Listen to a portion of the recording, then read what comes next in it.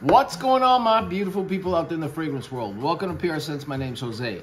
So in trying to figure out what to do for you guys today, I thought I'd do I don't want to do like summer fragrances, blah, blah. Everybody's doing that. And you know, I've done a couple of them myself. So I wanted to go off the grid and kind of do a different thing. So I've got 10 plus. I don't know if it's 11, 12, 13, 14, or 15, but it's 10 plus fragrances that are very masculine fragrances. In my humble opinion, these are masculine fragrances. Some ladies will like them, you know, want to wear them themselves, but for the most part, I think these are masculine fragrances. So if you want to know what are the 10 plus fragrances that I think come off as being very masculine, stick around and I'll see you in a bit. Thanks, guys.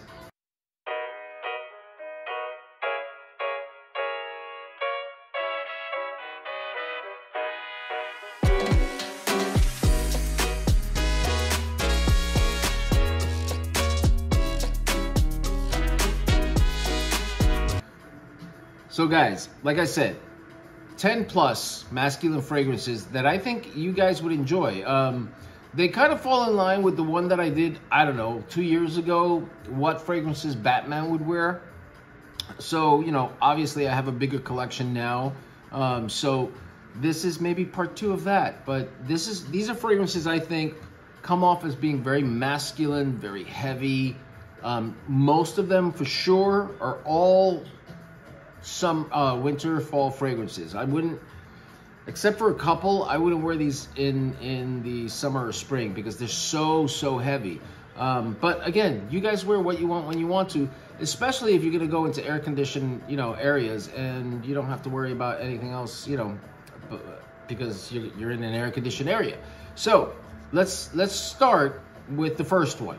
All right, so the first one I have is this one, Maison Alhambra's Hercules. This is gorgeous. This smells like Parfums de Marly Herod, and it is very, oh, hold on, I gotta get my coffee out of the way so I don't spray into it. It is very,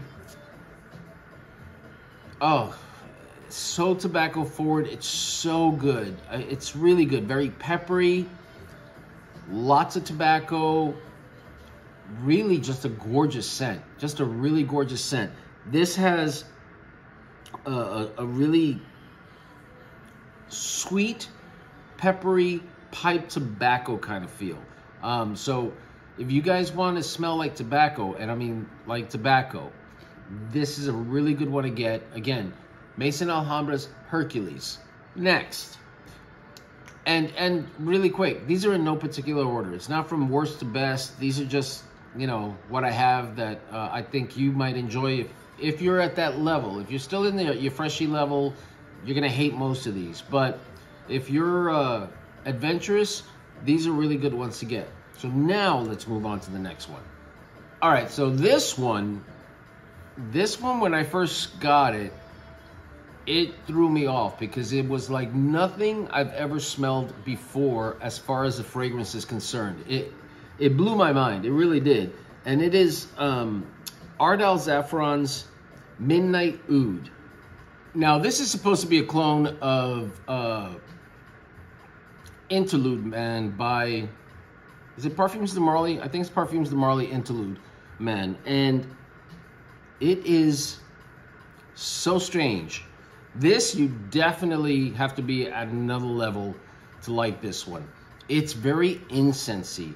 It's got frankincense, it's got incense, it's got pimento, oregano, bergamot, amber, labdanum, oud, and it is gorgeous in its own right.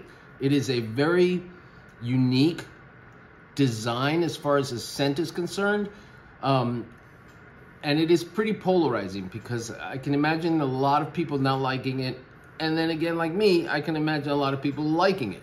The problem I have with this fragrance is trying to decide when to wear it. This is definitely, I would say, the colder the better for you to wear this because it's that kind of a fragrance. But if you want to smell like church, like, you know, incense in a church, this is perfect for that. Really, really good. I'm trying to figure out if it is Amouage. It's Amouage interlude, not Parfums de Marly interlude. Amouage interlude. And so there are a few other clones of this as well. I have another one here. This one. This is Paris Corner's Killer Oud. And this smells just like it as well. This is so, so nice. A little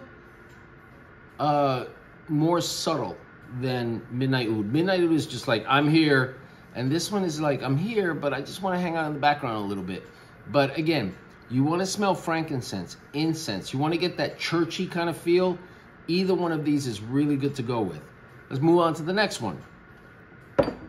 Now, this one is Maison Alhambra's Afro Leather. And if you guys are frag heads, you know what this is cloning. This is cloning Memo Paris's African Leather. And this is really, really good. What you get the most out of this is cumin, leather, patchouli, and vetiver, with a little bit of oud in there as well. It's animalic, it's spicy, it's leather, warm, a little sweet, but so, so good. Again, all of these, I'm going to stop saying it just so you guys know, all these fall, winter.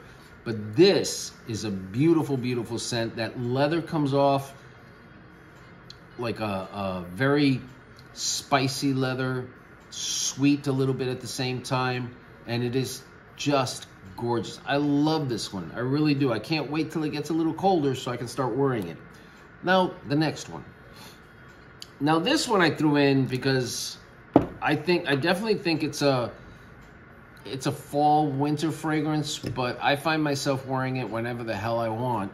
And this is Fragrance World's Enigma Un. And this is a clone of Sauvage Elixir.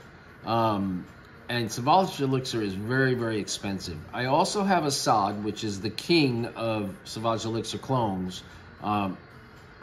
Lattafa has made a lot of money with that one. But this comes really, really close. The difference to me is that this is a little bit more smokier and a little bit more spicy. But really, really good. It is heavy. It's a heavy scent. So Dior Sauvage itself, you know, you can wear it throughout the year. It's a party fragrance. It's a bright fragrance. This gets a little deeper, right? So I would say it's a bit versatile, but I would wear it more in colder, you know, weather. So that is Fragrance World's Enigma Un. Really, really good. Highly recommend it. Next. Now this one I threw in, I can imagine some women wearing this, but for the most part, to me, this leans very, very masculine. And this is a clone, which I never thought a company would come out with it, but this is a clone of Victor and Rolf's Spice Bomb Extreme, and this is Mark and Victor Extreme. This is really, really good. The opening is not as smooth as Spice Bomb Extreme, obviously, because you're spending $20, maybe less than $30 on this.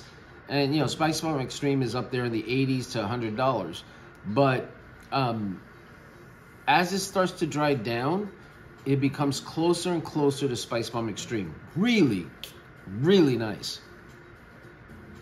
Yeah, it's got, to me, a lot more like cinnamon in it than Spice Bomb Extreme has. But all in all, great, great fragrance. If you don't want to use up your Spice Bomb Extreme and you want to have something that smells a lot like it, Mark and Victor Extreme is a really good way to go. And this is by Fragrance World as well. Next.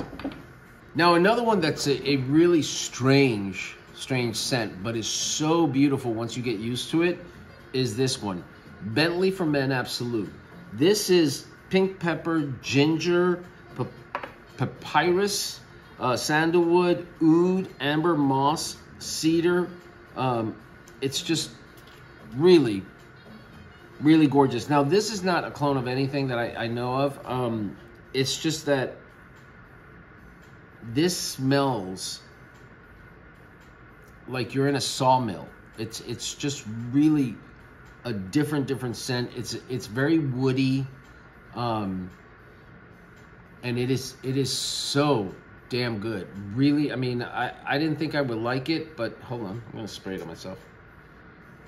But yeah, this is a masculine, like this is a masculine scent. This thing is like wood chips, and I know that doesn't sound appetizing to you guys as far as the scent is concerned, but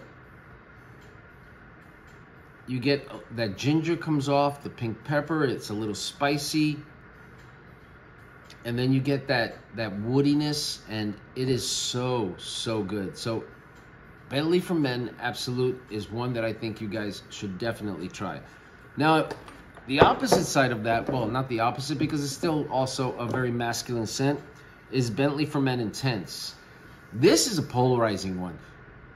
I mean, that one definitely is polarizing, but this one is polarizing too. Some people don't get it, you know. This is a boozy kind of fragrance. I don't have the notes, so I'm just gonna, like, you know, this is a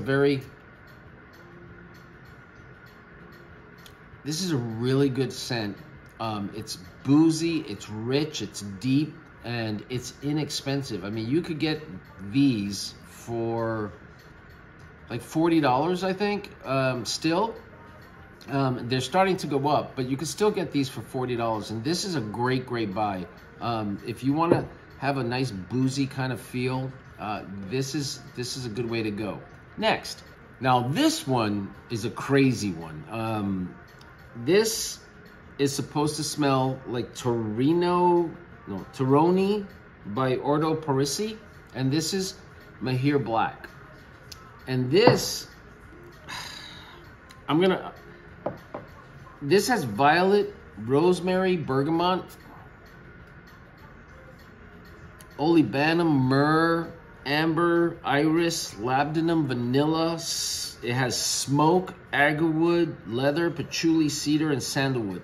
And this smells like not so much cigarettes,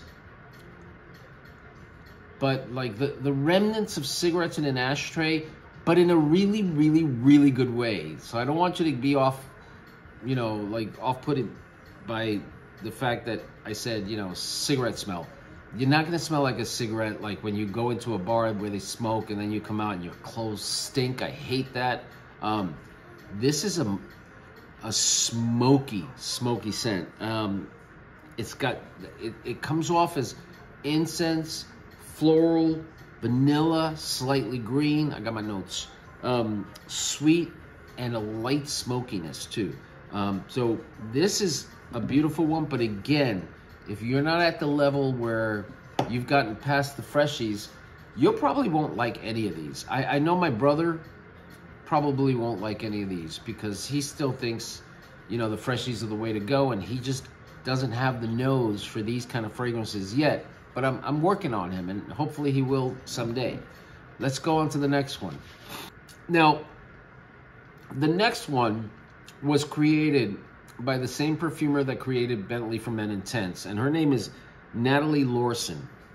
And she created Bentley For Men Intense, she created Bentley For Men, and she also created Encre Noire La Extreme, a la Extreme.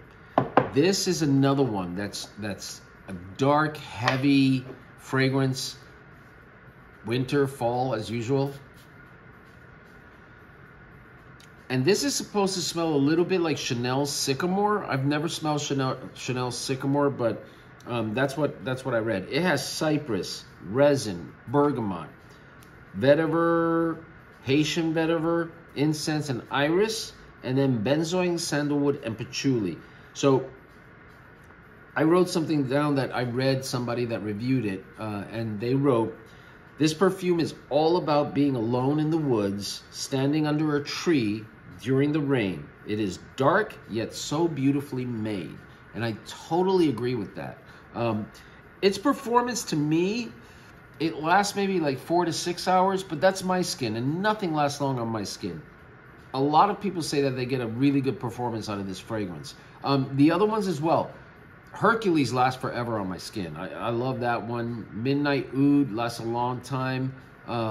Afro Leather. So I do get like up to 6 hours on most of them, but there's probably in the 400 that I have, maybe 3 that I would say are beast mode on my skin.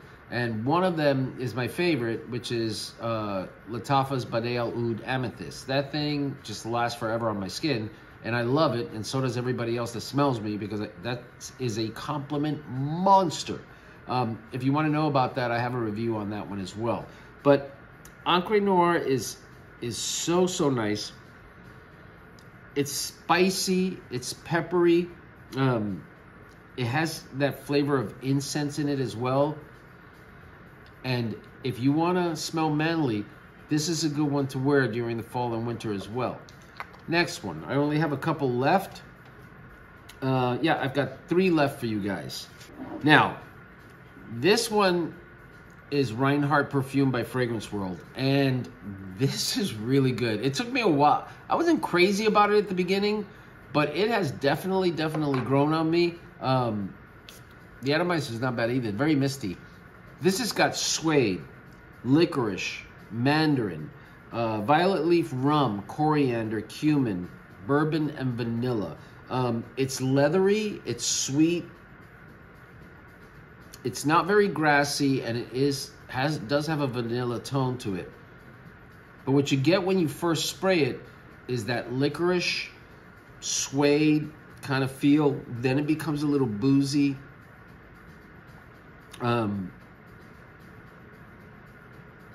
And the cumin comes in as well. Now, cumin is a weird note to me, because on some fragrances that have cumin, I get this BO scent that I can't stand. Rasasi's Direge was like that to me at the beginning. That cumin, I would spray Rasasi's Direge, I would get just like a whiff of BO that I couldn't stand. So I put it on the shelf. I've let it sit there for like a year. And now that bottle is half empty because I spray it because it does smell nice. So that cumin kind of settled down and doesn't smell like BO anymore, but there are times that it will. This, you don't get that. I don't feel that you get that petrol feel as well. Fahrenheit was always known for the petrol in it, gasoline kind of smell. This, I don't get a gasoline smell at all. This is really nice, and for $32 to $40, this is a good buy if you like heavy fragrances, because it's a little bit on the heavy side. But yeah, I think you guys will like that one. 2 more to go. Now this one is, actually 3 more to go. This one is one of my favorite that I wear all the time, and this is a tuxedo clone, and this is Suits by Fragrance World. Suits is a clone of tuxedo, like I said. Violet leaf, coriander, bergamot, rose, black pepper, lily of the valley, patchouli, amber, bourbon, and vanilla. The performance is really good on this thing, and it's a classy scent. This is a suit and tie kind of scent, and it just smells so good. It is fairly close to tuxedo, obviously not in the same realm as tuxedo, because YSL does, you know, spend more money on their ingredients, and it's just a better fragrance. But if you can't afford that one and you want something that gets you close, Suits is really good. The other one is Maison Alhambra's The Tux, which is supposed to be really good as well. But that one is always sold out. Still to this day, it's sold out pretty much. And I gotta get it. But for now, I have Suits, which I absolutely love. This fragrance is so good. You want to go even cheaper than that? If you go to the rack stores like Burlington, Marshalls, TJ Maxx, mostly TJ Maxx and Marshalls, if you see a fragrance called Taxco in the same kind of bottle design, that's a Suits clone, and that is not bad. That's actually pretty good. So yeah, Suits, Fragrance World, good, coffee worthy, absolutely. Next, now this is another tobacco fragrance that I really think is great, and this is Tobacco Rush by Afnan. This is really tobacco-ish. This has got so much tobacco in it, but in a really good way. And it's got a magnetic top, which I really enjoy. It's got notes of warm, spicy, I don't know what that means, tobacco, woods, fresh, spicy, lavender, amber, cedar, and oud. This is supposed to be a clone of Carolina Herrera's Mystery Tobacco. And some people say Tobacco Oud by Tom Ford. This is so good. This, to me, has a heavier tobacco fragrance than Hercules does. Like, this smells like tobacco, like a pipe tobacco. Really, really good. Again, definitely for the fall and winter. But if you want to start getting into tobacco fragrances, I would say start with CK Shock, and then Hercules, and then Tobacco Rush, because they're all good. CK Shock is a very mild tobacco fragrance. You can still find that at the rack stores. If you find that you like that, I would say go for Hercules second, and then if you find you like that, get Tobacco Rush by Afnan. And the last of them is one that I did not enjoy when I first sprayed it. Not because of the scent profile, but because I couldn't smell the scent profile. Like, you got a whiff of it and then it was gone. And it is Mercedes-Benz Club Black. This is hyped so much by reviewers. It really is. And so I bought it, and then I would spray it on myself. One, I couldn't really spray it and smell anything. And two, whatever I did smell was gone after literally 10 minutes. And I think I did it in the review. I sprayed myself, and then I got pissed off in front of the review because I'm like, see, it's gone, it's gone. But I've let it sit for a while, and I actually can smell it now. And this is a really, really good scent. I really do enjoy it. This has got bergamot as a top note, incense and jasmine, and then the base is vanilla, benzoin woods, and ambroxan. And you would think with all of that in there, it would be a beast. I don't find that it's a beast. It smells nice. It lasts on your skin, at least on my skin, 3 hours maybe if I'm lucky, and I spray like a lot. But again, those 3 hours are really, really enjoyable. I smell it. I smell the bergamot. I smell the incense. It's citrusy, but dark at the same time.